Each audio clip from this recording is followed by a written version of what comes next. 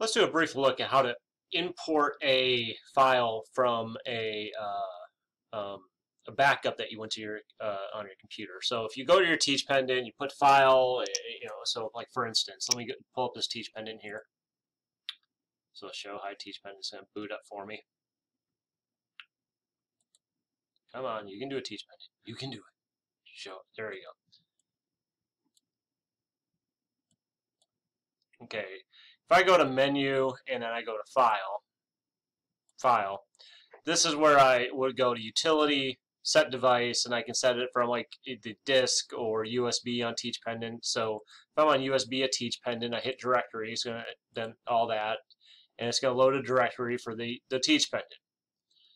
At this point, I can do backup everything, and it's gonna back up everything on the and you hit yes, yes, yes, and I go yes, yes, yes, and it goes everything's hunky dory. It's gonna generate all these things for me. I did that already, and then I basically uploaded a file that's a zip file. But I'm going to keep this open because last time I tried it, it didn't work. Well, it worked, but it just bogged down on me. Come on, previous. So I'm going to keep this open, but I'm going to hide this. And I'm going to open it, or I'm going to go to new. I'm going to open Roboguide, and I'm going to try to show you how this works from scratch. So hold on.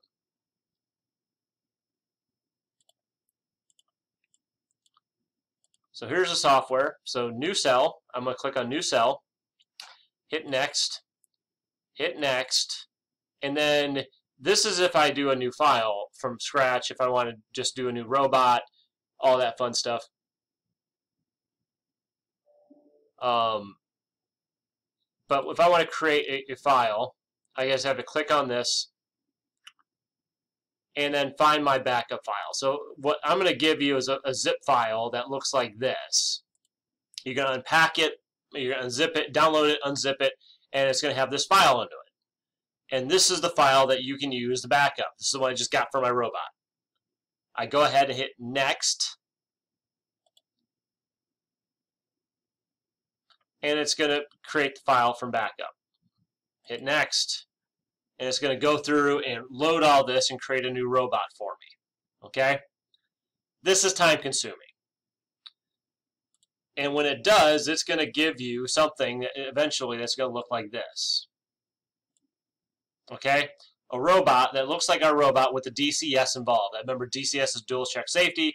It has exclusion zones. It has my tool point here. Okay? You can see my gripper point out there. If you want to hide all this up here,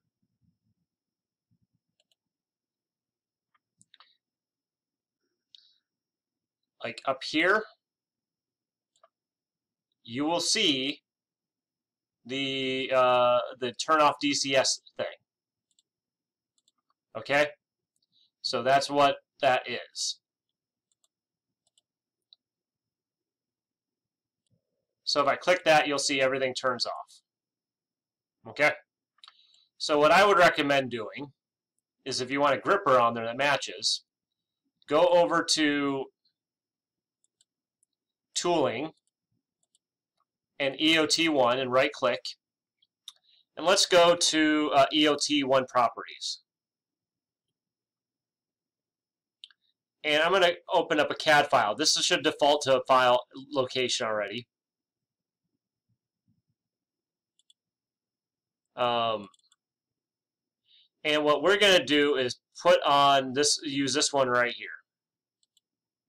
Okay? But before you do, just humor me. Under the scale X, put 0.1. Under the scale Y, put 0.1.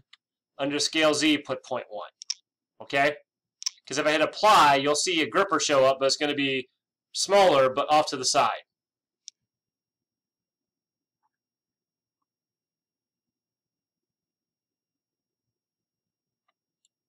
So take a look. If I want this to look better, go ahead and do this as -90 here, and you can now see it.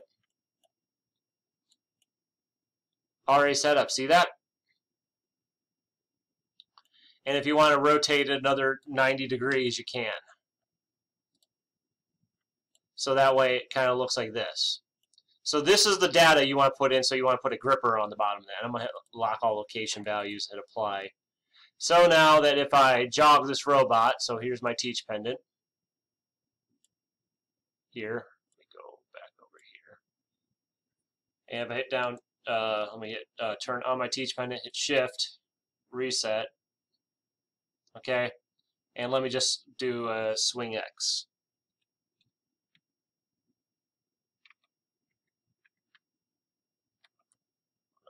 Oh, DCS limit. What the?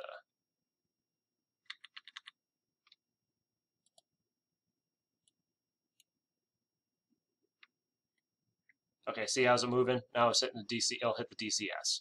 So I turn this on. It's hitting the DCS. But you can see that it's actually moving, and the gripper is staying there. Okay.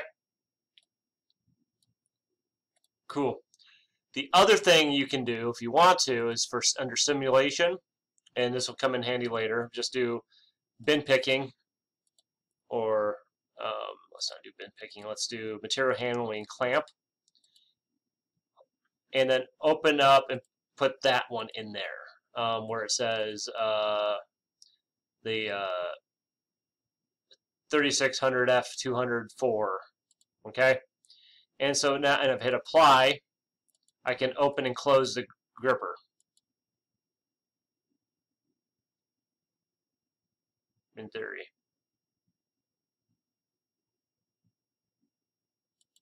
Yep, it's closed. Now it's open. Let me zoom in and you can see that. Close, open. Close, open.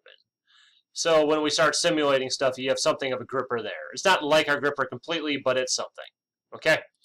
So that is what we're going to do. And just to go back to things, this is how long it took to load, and this is the other thing to show you that it did work. So Handling Pro 3, but it allowed me some time to talk through some of this other stuff. All right? I hope that's helpful, and we'll talk to you again soon.